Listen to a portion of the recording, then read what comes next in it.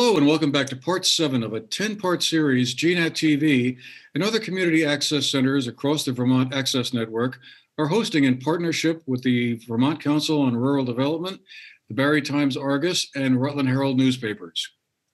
I'm Andrew McKeever, the news director at GNAT TV's News Project, and it's a pleasure to have you with us today. This 10-part series is about the ideas for the future of Vermont and looks at what are some of the big questions that are facing the state as we emerge out of the pandemic and into whatever lies ahead. What are some of the big issues facing the state in the coming years, and how will we go about tackling them? Upcoming topics in our series will include such areas as regional coordination, investing in the working landscape, and civic engagement.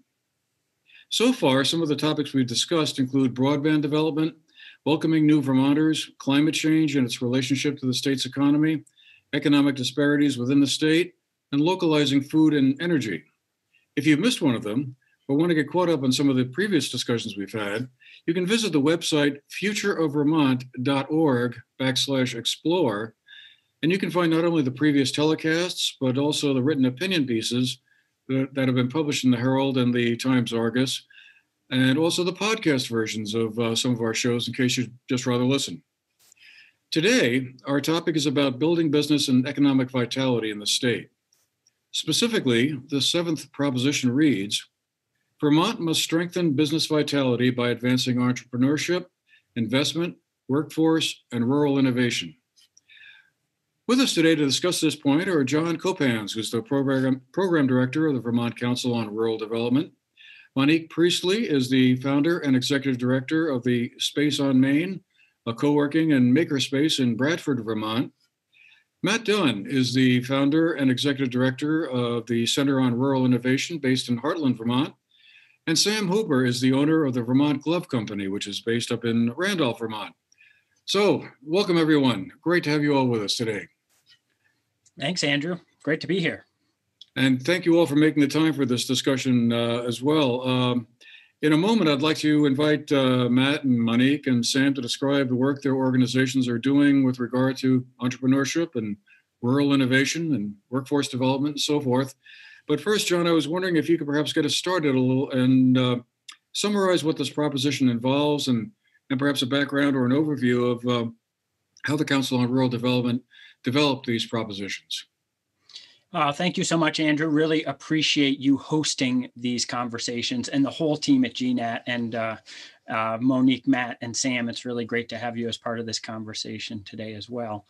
You know, the Council on Rural Development we are a convener organization, a facilitator. We have hosted well over 100 conversations in communities or processes in communities around the state of Vermont. And in that work, what we see is an opportunity and a need to develop more of a statewide vision for our future. The question that we frame, and this is with a nod to the Vermont Community Foundation that helped frame up this question, is what do Vermonters need to do in the next 3 years to be successful over the next generation? And so what we've done over this spring and last fall and winter is really talk to Vermonters. We've engaged 700 Vermonters in interviews, whether in a group setting or one-on-one. We've well over 1,000 Vermonters have filled out surveys. We hosted recovery visits as part of COVID response statewide in all 14 counties.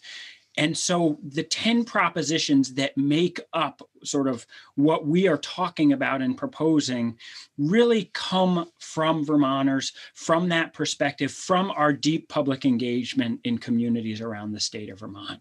And the purpose of this conversation is really to sort of think specifically about this question of economic development, entrepreneurship. How do we grow that ecosystem of small and medium and big businesses and business success here in Vermont? And honestly, I think I'll be mostly on the sideline. I'm really looking forward to listening in as this team hashes about on the topic today. So thanks, Andrew. Really appreciate, again, you hosting this conversation for us. Well, thank you, John. And now I guess we'll invite the rest of our panel here to tell us a little bit about their respective organizations.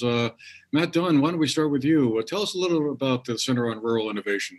What is your mission and game plan? Sure. So the Center on Rural Innovation is an action tank that's focused on building digital economy jobs in rural places.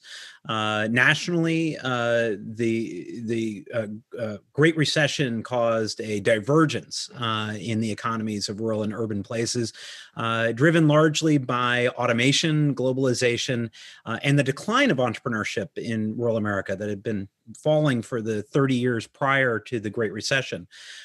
So without the farm team of new companies to come in when the recession hit, and with the types of jobs that were being created being ones that were being created in urban areas, mostly the products of automation, so robotics and computer software and the like, and those jobs that they were automating being removed in rural, you just had this massive divide. So that by even the January of 2020, before COVID, not even half of rural counties in our country had gotten back to their pre-recession levels, whereas every urban place had gone far beyond. So what we believe is necessary to be a part of economic recovery is to have digital economy jobs, computer and automation and robotics jobs. And so, because right now, rural America represents 15% of the nation's workforce, but only 5% of the digital economy jobs. So our mission is to get that 5% up to 15% so that all folks in America have the chance for the jobs that can create economic growth for them, but are also resilient in the face of automation moving forward. We do capacity building work. So we work with communities like Springfield and Randolph and others to help create accelerator programs and pathways for people who may be underemployed to get digital economy jobs. And we're doing that all across the country from Heartland, Vermont. All right. Monique, you're next. Tell us a little bit about the space on Main. It's a co-working space up there in Bradford. Yeah, thanks, Andrew. So we ended up taking over what was in a kind of a closed department retail store that had been there since the 1950s. And our Main Street was feeling pretty dead a couple years ago, and just tried to come up with creative solutions on ways to basically work to support people who are trying to make it here in rural Vermont, but also to retain younger people who are leaving the area because they don't feel like they have either like the community or the say like broadband resources to make it here. So we start off as a co-working kind of conference and event space. So we have community groups that come through. We've had things like Senate hearings or bands come through and do live music shows, to things like doing educational classes to kind of teach people how to engage in their municipal government, to things like we did on before COVID, right as COVID was starting, we were doing entrepreneurship panels of small businesses and entrepreneurs who had just started businesses or had successful businesses in the area, kind of teaching people how they made it, the failures they had seen, and what other people could do to start their own ventures. We ran 2 business accelerators with 21 entrepreneurs through them. And that's kind of our next, what we're working on now is increasing the accelerator kind of portion, and serving as a connector between like local financial institutions, business technical assistance businesses, and things like chambers of commerce and things to support people who want to start businesses. I'm just going to give a plug for the other hat that I wear. So, which is for the Center for Women in Enterprise, which is basically provides technical assistance to women entrepreneurs in the state of Vermont and throughout New England, actually. All right, great. And Sam, tell us a little bit about the Vermont Glove Company. Yeah, so we're Vermont Glove, been here in Randolph since 1920. You can see behind me on the wall, there's some of the old gloves that we made back then, silk dress riding gloves. European market had a pretty good stronghold on that. We quickly transitioned to making utility gloves for the trade sector during the Electrify America FDR program. And we've been making gloves for power line workers ever since. And I took over ownership of the business about 3 years ago, formerly known as Green Mountain Glove. And we've been leveraging our position in the trade sector to be a consumer-facing brand with meaningful values, creating good paying jobs here in Randolph, and trying to, have a positive impact on our community and use our business as a platform to speak out against the things we believe in. And been doing pretty well so far. So if you want to check out our gloves, Green Mountain or VermontGlove.com, and that'll be my plug for the day. All right. Well, I will have to check them out. Got a lot of yard work to do. Anyway, I thought perhaps we could start by kind of looking at this proposition and unpacking it a little bit here. Starts off talking about entrepreneurship. And I guess I was just wondering if I could ask each of you to, sort of talk a little bit about what you think is involved in the notion of entrepreneurship. Are there some certain keys or certain critical elements that lead to successful entrepreneurial activity? Is there some sort of secret sauce that's out there that can be replicated across different kinds of businesses and in different locations? And Matt, if you don't mind, I'll start off with you again, if I may, and just have you tell us what you think, or what comes to mind when you think about entrepreneurial activity.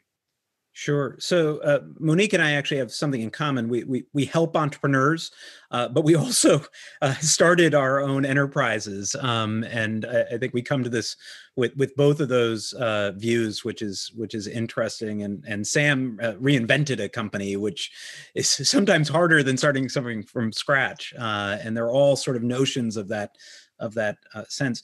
I mean, an entrepreneur has to be, incredibly focused on solving some kind of problem, right? There is, at the end of the day, it may be a market problem. It may be something that people really want, but isn't available in a local market. And then to be able to figure out all of the pieces that have to come around to be able to make that happen. And while we'd like to think that it all works the way that they tell you it does in business school, where it happens in the exact order that you plan and when things want to happen, life just isn't like that. And in fact, you have to be really nimble and have a very open aperture to know, all right, here is the opportunity over here. I know that was supposed to be step 6, but if we can get that step 6 going now, then we can do 3 through 5, because otherwise it's not going to happen. And your job as an entrepreneur is to really set that focus, and then bring in other collaborators to help you get to that place, whether they're working for you or they're working alongside you, they're funding you to be able to go after it. You do have to be, and we were joking before the show, a little bit crazy, right? You do have to believe in your heart that this vision can come to a reality, despite a lot of evidence to the contrary, that you are many times told over and over again that seems like a really hard thing to pull off. And you've got to be okay with going and asking, for a new customer or for a new funder or something like that, and be told no, and not have that be the end of either that conversation or the 50 others that you have down the line. So we see that with our, the folks who are being accelerated through our network of ecosystem builders, and what I think is interesting, and is in many places that have sort of that have not had that entrepreneurial spirit for a while, for a wide variety of reasons, it's sometimes hard to make them feel comfortable with that risk, to feel comfortable with knowing, all right, this may not work out the way that I'm planning, but I'm going to take that leap and I'm going to run at it. And when that has been lost from a culture, it's hard to get it back, because it's much easier when you see other people making that leap to feel like you're comfortable making that leap as well. And so that's the final thing that I'll flag is how important it is to do full systems change if you're trying to create more entrepreneurship. You need to be doing what Monique's doing, which is bringing entrepreneurs who have gone and done that crazy thing and been successful to tell their story and not to gloss it all over, to have folks like Sam, who's getting out there with his company and sharing the values that they're bringing as a company, to say, just because you are running an enterprise doesn't mean you have to abandon your values. In fact, it can lift up the values that you and the folks that work for you are wanting to bring out there. And it's a very hard thing to articulate, but it just is so important that you work on that culture of risk taking, that sense that you can go out there and try it, and that grit, which I think we have in Vermont naturally, to just keep on after it until you figure out a way to make it work and fit. Okay. Well, before I move on, Monique, Sam, did you wish to comment in any way on that as well, or build upon anything that Matt said? Yeah, I just wanted to add, so yes, to everything I said, absolutely. And then just a few just things like, access to capital, which I think is something that we could really work on here in Vermont, and everywhere. But that's definitely something. So so if somebody has an idea, giving them the resources and the money to actually be able to make that come to life, I think is a big thing that we all need to work on. And then just also providing the spaces like Matt was talking about ecosystems for the entrepreneurship. So providing spaces like the Black River Innovation Campus and Vermont Center for Emerging Technologies and the Space on Main, and just any number of organizations that are working to bring a number of people together, like Matt said, so people can see what the other people are going through. So they have people who they can bounce, like, I'm really struggling with this thing, or I just had my first sale, or, celebrate successes, but also be able to talk through, the hard things, the wall that they keep banging their head against over and over and over again, and just providing some kind of support system for people, and technical assistance. I think we have a lot of technical assistance providers, Center for Women in Enterprise, the Small Business Development Centers, Mercy Connections, all kinds of technical assistance.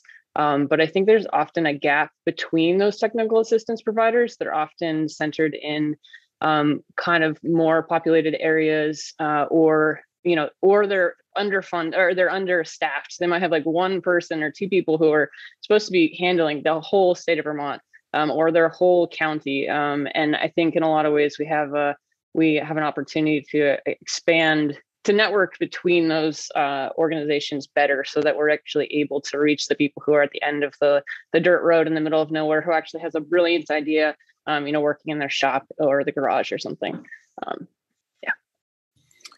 Yeah, I would agree with all of that.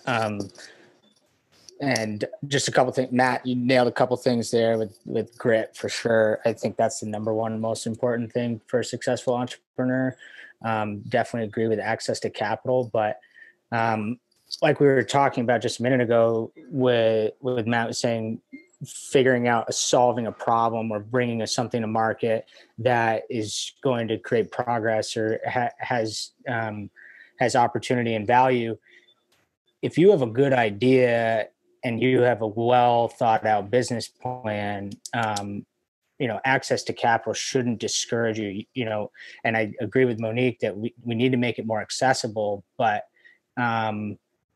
you're going to be told no a million times, and you're going to have the grit to, pick yourself up. And the culture of entrepreneurship is important, to make it seem as though if you do fail, you're going to be, it's okay to fail once, you're going to get back up, you're going to try again, and I think that the idea of failure is really daunting for young entrepreneurs. And of course, I've been very privileged in my life, having grown up in an entrepreneurial family and seeing what that looks like. And so I have the ability to think big and accept risk and take on debt, and because I'm not afraid of those things. But I agree, fostering a culture where it's okay to, take these risks. But the main thing, I guess, is like, be diligent about doing the things that aren't fun to do. You have to be a jack of many trades, and you may not be the best at all of them. And I think one reason, 4 out of 5 small businesses fail is because they get so focused on doing the things that they love, but not focused on doing the things that really need to get done. And sometimes that's cash planning. Sometimes that's spending hours in front of a spreadsheet. Sometimes that's being the boots on the ground, sweeping the floor, So just grit is definitely the number one thing I think you need to have. All right. I guess I was wondering, is there something in particular that strikes you that the state of Vermont could do to encourage more entrepreneurial activity around the state? Is it a tax thing or regulations that, when you think about, it'd be great if more people took the initiative to kind of start their own business or follow up an idea or a dream, but, then it's going to take years before they see any positive results. Does anything in particular come to mind, or is the state's occasional reputation as being like sort of less than as pro-business as it could be not justified? Yeah, this one gets me going. I love this concept that Vermont is unfriendly to business. I fully disagree. You hear some business owners threaten to want to go to New Hampshire. I'm like, okay, great, go. If you want to stop trading on the Vermont cachet, if you want to stop trading on the Vermont name, go to New Hampshire. You want to stop paying those taxes, you're going to pay them in property taxes. No taxation program ever put a business out in Vermont or in any state, for example, for that matter. If you're letting that be the demise of your business, then there's a million and one other things that need to be corrected first. So I think there are things that Vermont can do on the state level to inspire and open up more doors, but by no means is the business community being choked out by the state of Vermont in terms of public policy. Matt, Monique, would you care to jump in on that one? Look, Sam said that in plainer English than I ever would, but I'm on the same place, and particularly for entrepreneurship, right? Entrepreneurs are not worried about their marginal tax rate. They're worried about getting their idea to market or getting customers to be able to come into their space. They are focused really like a laser on getting that done. And, maybe when it's hugely successful and everything else, they start to look at those kinds of things. But that's not, if we're trying to actually build from the ground up new companies that have a connection to Vermont to begin with, rather than what has been traditional economic development, which is we call it whale hunting, going out and trying to harpoon some big corporation to show up with a corporate campus, which, by the way, isn't shown to be a great use of dollars, because if they were going to be willing to take the lowest bidder before, they'll take the lowest bidder later. So there is so much more power in actually building up the kinds of companies that can be successful, that are rooted here, feeling okay if they have an exit, right? Exits happen. That's fine. That's actually successful, as long as you're creating the avenues for people to then, who are, Vermonters who started it, to then reinvest and to be a part of that virtuous, that virtuous capital cycle that can happen. It's what Silicon Valley was really known for. And frankly, we've seen it in Vermont, where people who have started businesses, dealer.com being an example of it. The founders of that went and took that money and started investing in some of the only early stage tech capital that was going out there, which was, exciting to see. So anyway, I think the things that I think the state of Vermont can do is really follow the lead of the Vermont Community Foundation and the work that Dave Bradbury and Monique have been pioneering, which is to think about how do you create those cultural shifts that we talked about before, but also nodes. Places and spaces where people can come together to see someone else who's trying it, who can commiserate, who can share ideas, who can bring folks with capacity who want to invest in Vermont over to actually understanding where there are companies that they can invest in and feel great about what they're investing in, and can actually bring their own expertise to come along with that investment. So the kinds of things that Dan Smith and his team have been investing in recently has been helping to support those vessels, the things like the Space on Main, VSET, BRIC, other kinds of entities being able to provide higher risk loans that a bank wouldn't provide to either a startup or to an enterprise that's trying to redevelop a downtown space to make that happen. And something that I don't think a lot of people know about is that the Vermont Community Foundation is leading the nation in actually taking some of their capital, some of their endowment money, and actually investing in Vermont companies. Because they said if we're not doing that side of the ledger, we're not going to have the same impact. Places like Mamava that have done incredibly well, creating jobs both in Burlington and in Springfield, Vermont.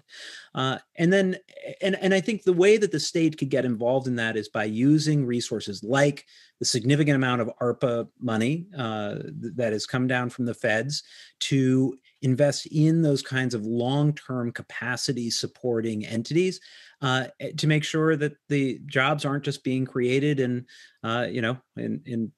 frankly, Burlington and Chittenden County and a little bit of Waterbury and Montpelier, but that it's actually distributed across the state so that we can have a healthy distributed economy all the way across. Final thing is that the state a number of years ago provided some subsidy and backstops to encourage higher risk capital, different from VITA, but higher risk capital for a seed fund in the state, and that really was valuable and could do a lot more.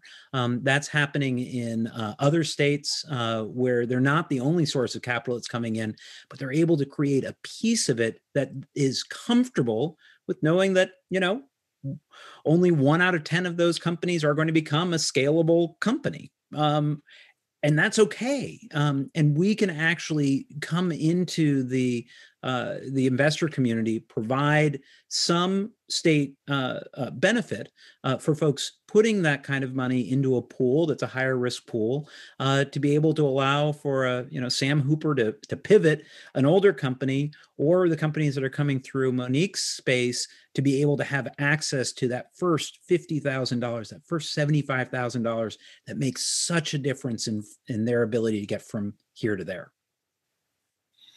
And Monique, before we move on to our next point, anything you wanted to add to what the state might do or could help in some way to promote and scale up more entrepreneurial activity around the state?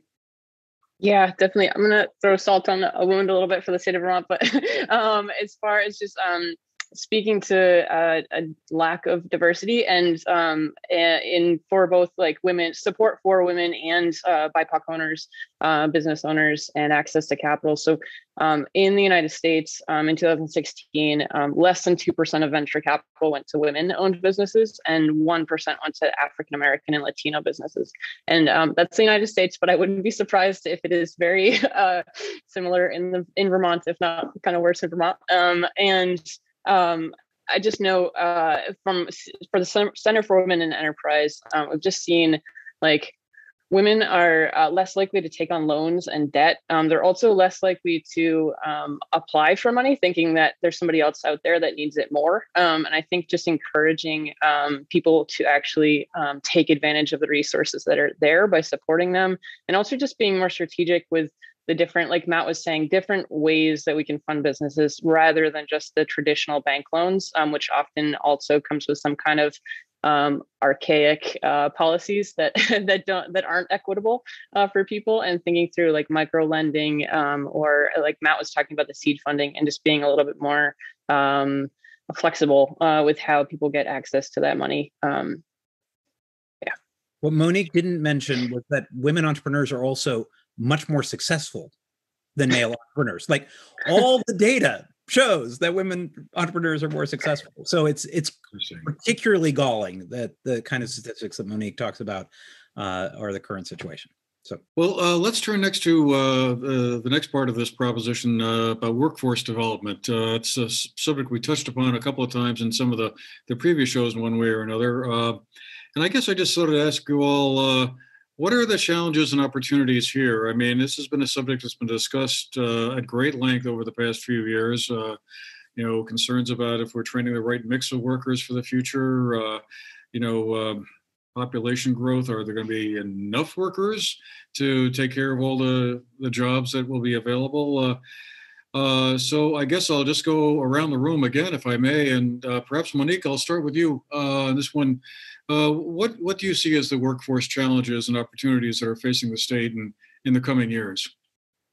Yeah, so as far as we see about 3,500 high school grads and 4,500 college grads who are retained by the state each year.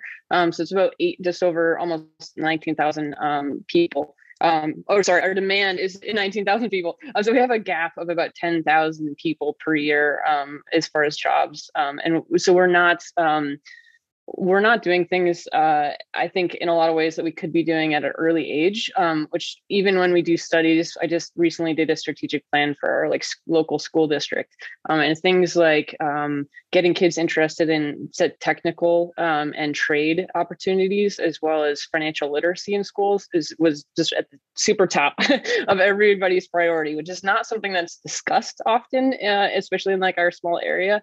But I think getting kids into the mindset of what is entrepreneurship and how does a business even get created?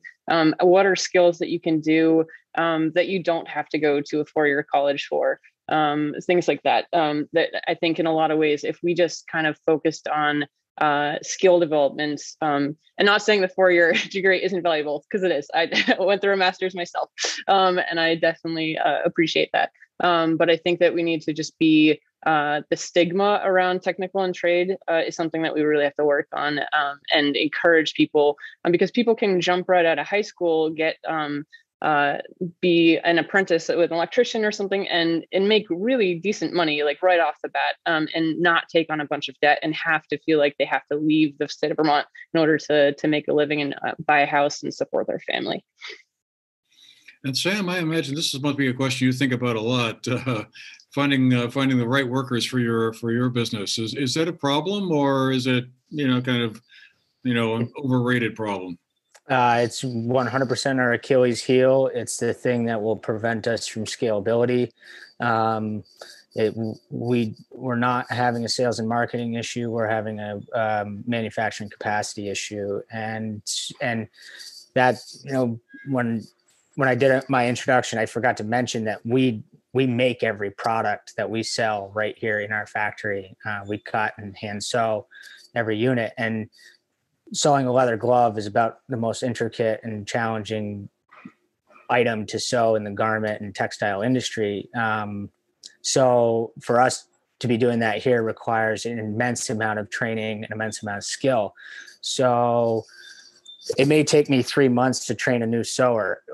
So you're tying up a lot of working capital, and that's why cash comes at a serious premium in our business. That's why we defer every payment that we can to be paid at a later date. We save as much working capital as possible.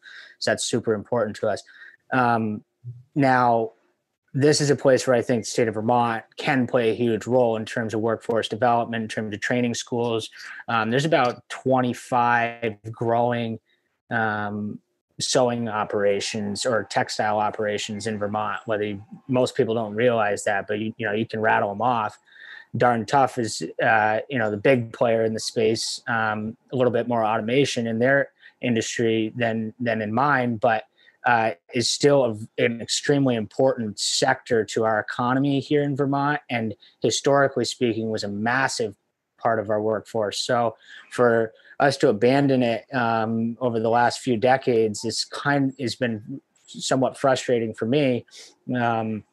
And so I'm trying to get it back on the playing field by way of VMAC, or Vermont Manufacturing Extension Center, along with Chamber of Commerce and the state of Vermont.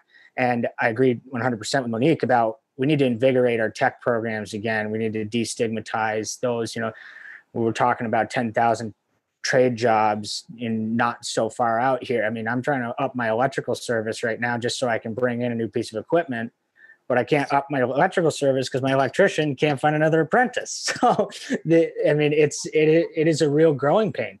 And, you know, in terms of people saying you're crazy for taking over Green Mountain Glove and thinking you're going to grow that business, how are you going to find the labor?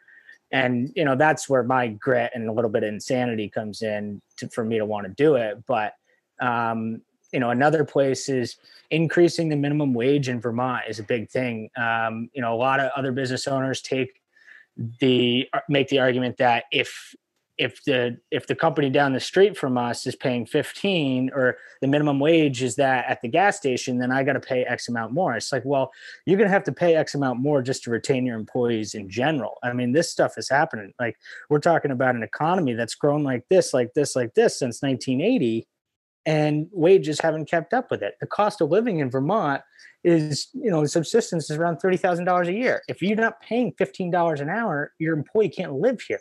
So how long do you really plan on keeping them? So, you know, we start employees at 15 here. Yes, if the state, you know, we're a big believer, we need more people in the state of Vermont. So one good way to do that, to attract young people to come back to the state of Vermont, is make it clear and cut, you know, as easy as they can see from afar out. They can say, I can move to Vermont, and whatever job I get, I can pay to cover my cost of living. Right now, they can't say that, so they don't come. I'll let Matt take it from there. All right. Actually, Matt, could I jump in? Oh, I'm sorry. Sure. Cool. Yeah. So just going off what Sam said, just to throw a number at it, because the Vermont Futures Project just did a series of focus groups with young professionals around the state of Vermont. And what they came up with a number for a cost of living for a family of 3 in Vermont is $5,555 a month. And people make $5,480 per month, leaving them $75 to cover like healthcare, their phone, their internet bill, which is going to be required for anybody living here. So it doesn't make sense, like Sam said, as far as being able to actually afford living here right now. It's not. All right, Matt, over to you. Well, so anyway, I would want to be on this group panel any day now, because I just think it's a group of folks who are coming at this from slightly different places, but just coalescing around a concept. We do need more people in the state. Some of us have been saying that for a while, and we can. A lot of it's about making sure that there is investment in downtowns and in the kinds of redevelopment that doesn't have to compromise the magnificence of Vermont. But people are super fired up to come back if they knew they had a job that could pay and be aspirational, as Sam said, and that they could live in one of our cool downtowns, right? Have a sweet apartment in downtown Randolph or downtown Springfield. And so in some ways, the housing discussion in the state right now is all about addressing the low-income housing and homelessness, and it has to happen. But that doesn't mean we can't chew gum and walk at the same time and provide the resources to invest in our downtown for folks who are, early professionals or are coming back or whatever, to be a part of a growing state, and not just trying to shoehorn more people into Burlington, right? To actually do it across the state. There's so much capacity to create that vibrancy. And it also will allow for people to feel a little bit less risky in taking on perhaps that entrepreneurial thing. I'm going to talk about 2 things real quick. One is student debt is a brutal impediment for people being entrepreneurs, right? If you've got student debt hanging over your head, you are going to have, a lot harder time to go and start something on your own, right? That's the bottom line. So whatever we can do to reduce student debt in our state will allow more Vermonters to choose to, whether they went to school in Vermont or they went out but want to come back, to be able to unlock their full creative potential to go and start something and do something, or join a company that may or may not work out. But if you got the student debt, it's going to make it tough. The other thing I want to just talk about is the different kind of entrepreneurs that are out there. We're investing in a company that's not in Vermont, but it's we have a seed fund at the Center on Rural Innovation to invest in early stage companies that are technology based and can scale, nationally or globally. And this one company called Shift Auto was someone who, trained as a mechanic and worked in the auto repair business for a while, and said the whole system for scheduling someone to get their car fixed is dumb. It is the stupidest thing he's ever seen, and partnered up with a technologist, and they built a platform to solve it for their one, garage operation. And they said, wait a minute, they could all probably use this, and maybe that's an interesting idea. And they've turned that into a company to go and take the pain and suffering out of scheduling and figuring out your ride and everything else. And there's a lot of upside to touching customers at that early stage when you're making it easier for them. So the pathway for entrepreneurs can come from all kinds of places. It doesn't have to be a fancy degree that gets you there, even in something that's technology based. It's absolutely true for people who can be their own boss and run a small company and do very well in the trades. But for some folks in those trades, that can also translate into something in the technology realm and solve it a lot better than someone who's just thinking about it theoretically because they've gone and done it. And I just want to flag that as so people who are thinking about entrepreneurship, even technology entrepreneurship, know that that's an option. Final thing, Andrew, I'll just say is that even for everyone going into the workforce, it doesn't matter where they're working, having some level of knowledge of computer science and technology is really critical. That doesn't mean everyone's going to go off and be a software designer or anything else.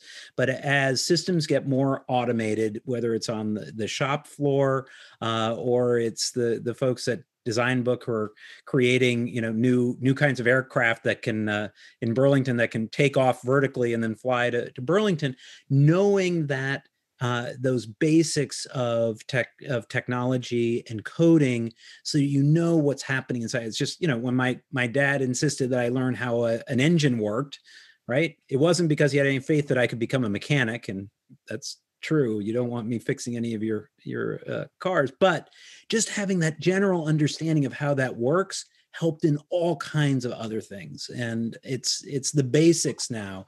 And the state of Vermont can do a lot more to make sure that that's, in every curriculum that every child is getting.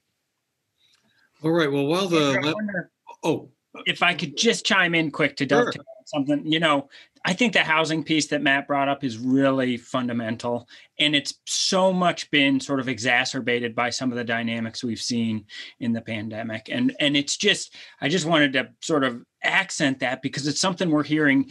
I think most people think that's more of a sort of Vermont urban problem, but it's an everywhere problem right now. We're hearing from folks in the kingdom, recruiting people, getting people ready to take jobs in good middle class sort of positions.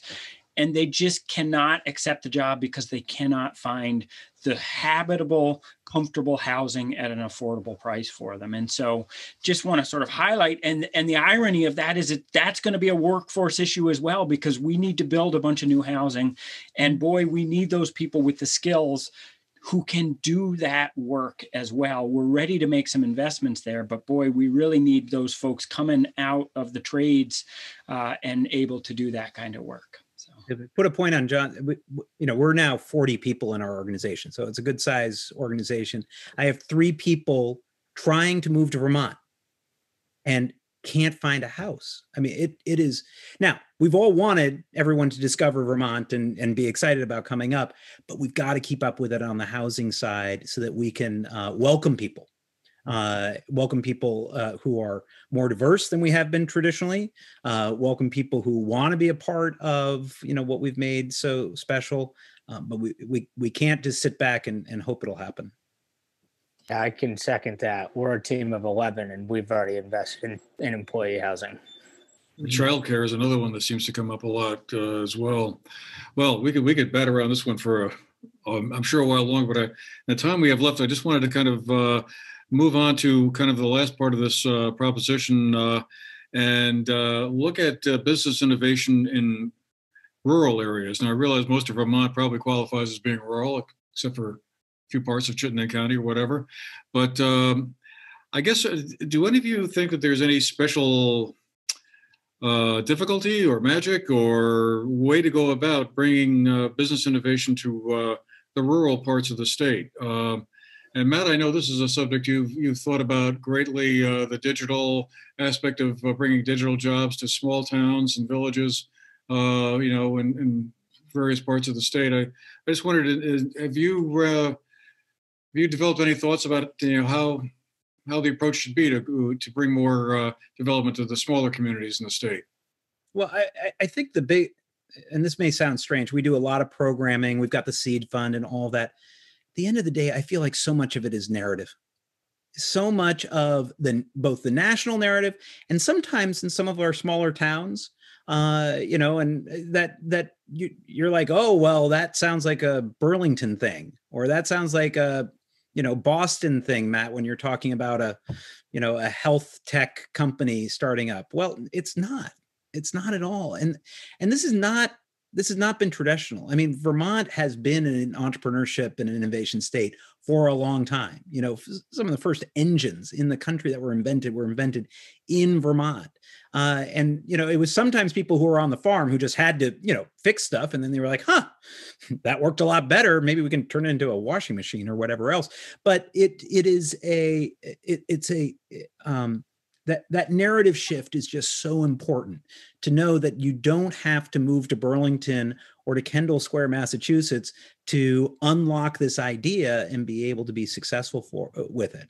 And in places like Springfield, that was the heart of innovation, right? It was it was on Hitler's bomb list because the intellectual property coming out of the machine tool there was so important that it was seen as a threat to the Axis. So we've just got to get back to those roots where we know that every corner of Vermont has people who are ready to unlock that potential.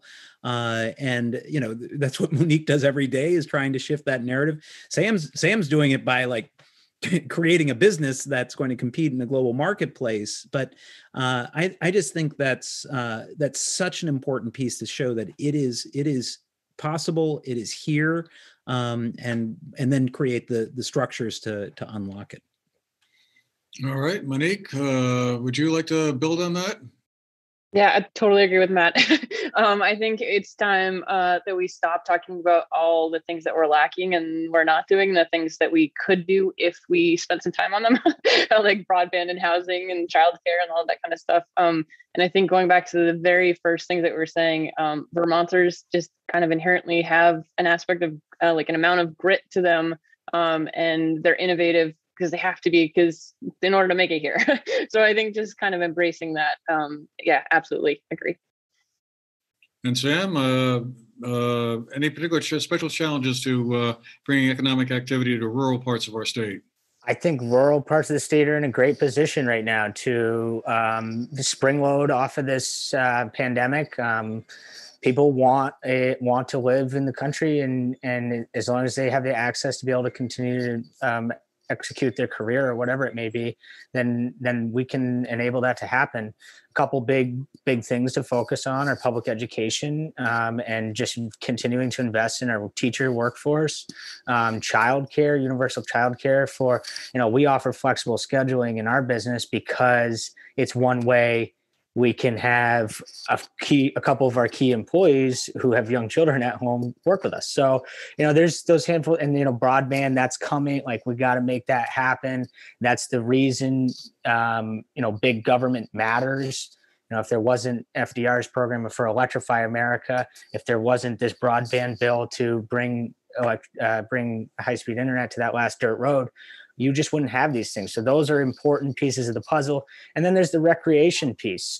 We're in a really good position to leverage Vermont's landscape in a responsible way, not in a degraded way, but in a responsible way to leverage the assets that we have all around us, especially in a changing agricultural market. So I'm excited for Vermont, and we got a lot of doers here. To add on to Sam, I also think one thing that didn't come up this whole time was the creative economy. And I think Vermonters, we have a much higher percentage, we're almost 10% of our economy is actually from the creative network. And I think that just once we, I think a lot of us know that and value it, but I think if we can do as much as we can to support artists, especially since they're usually the ones like in the middle of the backwoods, off on their own, like doing their thing in their studio, trying to get those people engaged in the community and engaged with with entrepreneurs in order to come up with creative solutions. So we have time for one last question here, and I'm going to sort of try and hold each of you to about a minute or so for your answers, because I want to get everyone an equal time here. But I guess I couldn't help but wonder, as I was listening to what you all talk, what you saw as the effect of the pandemic on all of this stuff as we go forward into 2021 and 22 and so forth. Are there any major lessons learned that you're taking away from the experience we've all been through over the past 13 or 14 months, and saying, well, going forward, this has to be different in order to build more rural innovation or more workforce development? I mean, supply chains would be one thing that would come to my mind, but each of you probably have a different slant on that. So, Monique, I'll let you start with this one, since my laptop's camera is right on you. Okay.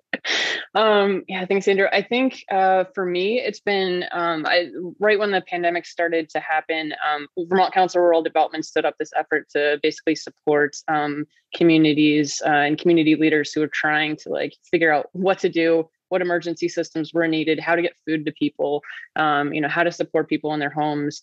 And I think that's just like Sam was saying, to a certain extent, big government is needed. And I think in a lot of ways this year showed me that there are lots of people who don't feel like they can get engaged politically and even in municipal governments. But that relationship has to exist in order for us to actually be able to do things like housing and childcare and broadband. And I think in ways that, as much as we can, create connections for just the average person to feel like they actually have some agency over the town that they live in, whether they're somebody who's been here for 7 generations or they're somebody who just barely moved here, and they want to get involved and they want to, they have a passion for their town actually thriving. I think that we just need to do a better job actually feeling like everybody's part of a bigger thing in order to move Vermont forward. All right, Sam, we'll go to you next. Yeah, sure. So I'm glad you brought up the supply chain piece, investing in a more secure supply chain and not being so dependent on other places in the world. It would be very, very strategic, just in hindsight with this pandemic. With that said, vertically integrated manufacturing and businesses for your employees, and as well as, being able to make a pivot, like the state of Vermont needed a lot of face masks about this time last year. So we re-dyed and tooled and we made 56,000 face masks. So that's the power of vertically integrated businesses. And then the last thing, I guess, is community really matters. The people who create our communities definitely make life a lot better for everybody. So, just kind of making sure we don't take that for granted, I think, in the future is important. And Matt, I guess you get the last word on this one. Yeah, well, if nothing else, the pandemic showed us that broadband's important, right? It's not just a luxury. It's, as Sam was referencing, it's the, electricity of our time. And hopefully the momentum that's come with that will allow us to solve this, and not to solve it for the short term with short-term fixes, but with long-term fiber to the home fixes across the whole state. The other part is that, I share Sam's optimism, right? There is a new view about where people can work and where people can start companies that solve big problems. And that, I don't know how long that's going to last. It's here right now, where investors and people who are looking to move their job someplace or hire someone someplace else are actually thinking about it differently. They're not, caught in everyone's got to be in 25 zip codes, right, in order to be investable or to be hireable. And so we have a window of opportunity to really seize that. and to say yes. And we have companies that are trying to get started, and we have people who want to be here, or people who are here who are talented, who can solve problems and work with teams collaboratively across the board. You've got to have that broadband infrastructure for that to become real. But because Vermont was actually ahead of the curve in doing that in really creative kinds of ways, we're better positioned. We're also better positioned to use the ARPA money to actually solve this problem. But we've just got to go and do it and be really, really, in some ways, loud about it. But we are here. We're ready to be at the front edge. The pandemic has been awful on a variety of levels, and the people who've been on the front lines, thank God, and hats off, and back to Sam's comment about community, because those are the folks who got us through the bad part of it. But the positive sides are real, particularly for a state like Vermont. And it's just up to us now to seize that moment. All right. Well, boy, we could talk for another hour about this. I got a funny feeling, but just about out of time. But we do have time, John Kobans, for you to tell us a little bit about the summit meeting that the Vermont Council on Rural Development has planned for, I believe it's May 26th and 27th. What's going to be going on? Yeah, thank you, Andrew. And also just want to quickly thank Monique and Matt and Sam for this awesome conversation.